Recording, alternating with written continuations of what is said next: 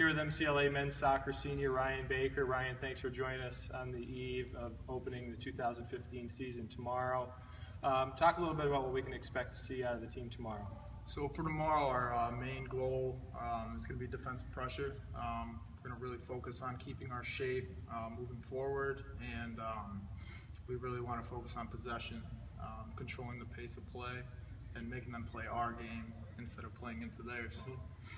Talk a little bit about what brought you to MCLA, what your interests were getting involved in the men's soccer program.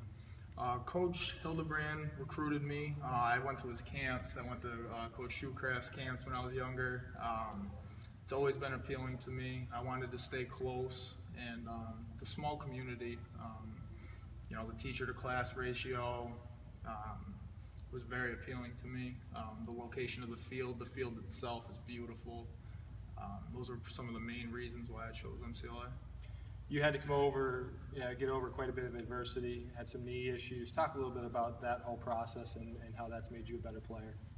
The knee problems, pretty standard with soccer players, ACL, meniscus, but our athletic training staff is great.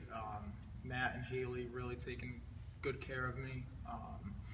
As far as playing on the field, it's definitely a mental issue.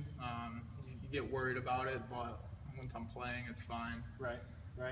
Talk a little bit about your academic background, what's your major, what you're interested in doing upon graduation. My major is sociology with a minor in criminal justice. I'm looking to pursue a career in law enforcement. I'd love to start in a local police department.